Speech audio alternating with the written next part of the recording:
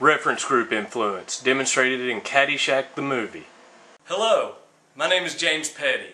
Welcome, and thank you for viewing my consumer behavior project. This project examines reference group influence, demonstrated in the movie Caddyshack. Reference group influence is an important factor in an individual's decision-making process. Understanding how these influences contribute to decision-making, whether referring to behaviors individuals exhibit or the products they purchase, can be instrumental in understanding consumer behavior. Thank you again, and I hope you enjoy the presentation. First, I would like to define a reference group as an individual or group of individuals one uses as a source of comparison when forming their attitudes, beliefs, and behaviors. There are several types of reference groups. Formal and informal, which consists of having a clear specified structure. Primary and secondary consists of face-to-face or second-hand interaction, and there are also membership reference groups, which can be classified as either aspirational, one that an individual desires to be affiliated with, and dissociative, one that an individual does not desire to be associated with. There are three types of influence that we will also be observing. Some reference groups may project one or all three of these influences. They are informational, utilitarian, and value expressive. Informational influence is based on an individual's desire to make informed decisions. Utilitarian is based on receiving rewards or punishment. And value expressive influence is based on a psychological need of an individual to be associated with a reference group. When attempting to understand the full implications of influences an individual receives from the reference groups, it is vital to recognize how well those influences complement an individual's pre-existing self-image concepts.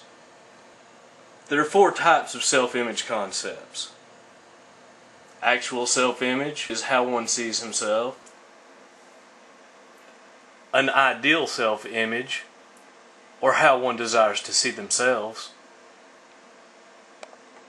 A social self-image, which is how one believes society views them, and an ideal social self-image, which is how one would like society to view them. The degree to which reference group influences and self-image concepts complement one another establishes the probability these influences will persuade an individual's decisions.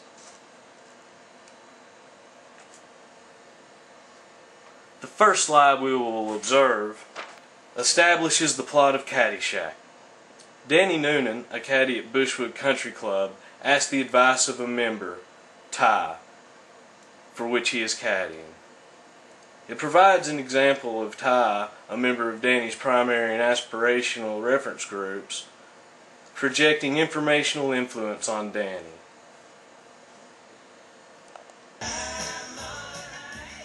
Hey, Mr. Webb, can I ask you something?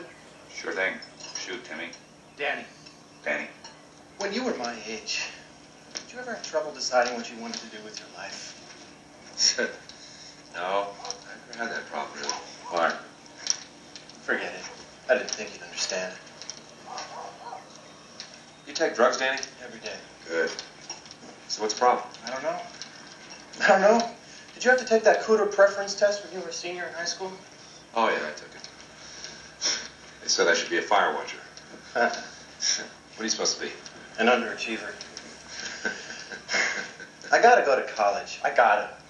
Danny, this isn't Russia. Is this Russia? This isn't Russia, is it? I don't think so. No, the thing is really, do you want to go to college? In Nebraska? Besides, it costs like $8,000 a year. Hold on, Danny. I think I only did, what, $250 yesterday? I can't foot the bill for everything around here. Just don't ask for money. It's just that my dad, he can't afford it. I haven't even told him about the scholarship I didn't get. I'm going to end up working in a lumber yard the rest of my life. What's wrong with lumber? I own 2 lumber yards. I notice you don't spend too much time there. Not sure where they are. This scene displays Ty suggesting for Danny to develop his self-image concepts. Providing Danny can establish his desired self-image concepts, the decisions that he ultimately makes should be less complicated by all the reference group influences he is receiving. The next scene displays Danny attempting to provide himself the means to attend college. Knowing Judge Smails has control over a scholarship offered by the club, Danny begins to modify his established self-image concepts in order to gain possible rewards.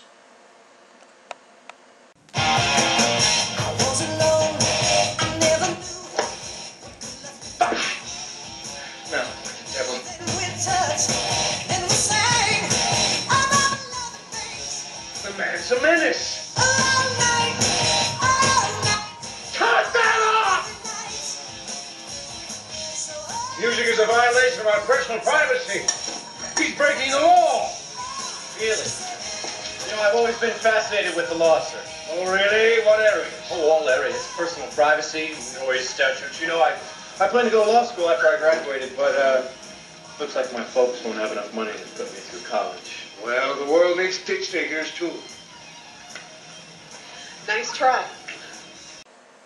Depicting Judge Smails as a member of Danny's primary and aspirational reference groups, this scene demonstrated informational, utilitarian, and value-expressive reference group influences. After being informed by Judge Smails Danny will receive the scholarship, he is again influenced by another aspirational reference group. Resulting from utilitarian and value-expressive influences, Danny has to determine which aspirational reference group he desires to be associated with the most. Danny is shown modifying his behavior in order to satisfy his desired self-image concepts. I saw Smails before. He was cheating. Nobody likes a tattletale, Danny. Except, of course, me.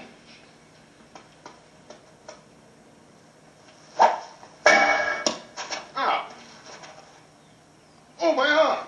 It's broken! Good Lord, what has this buffoon done now? Here, let's have a look at that. Well, that might be a fractured ulna. I'm afraid you forfeit. Hey, who says so? The match is a draw. No, you don't, Chernick. You don't play, you lose, right, Lou? That's right, Your Honor, unless you want to allow him a substitute. Huh?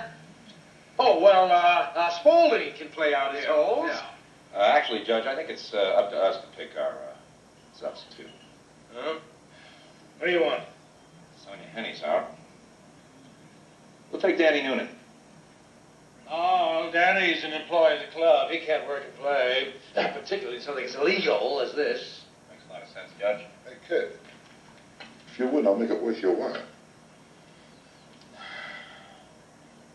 Well?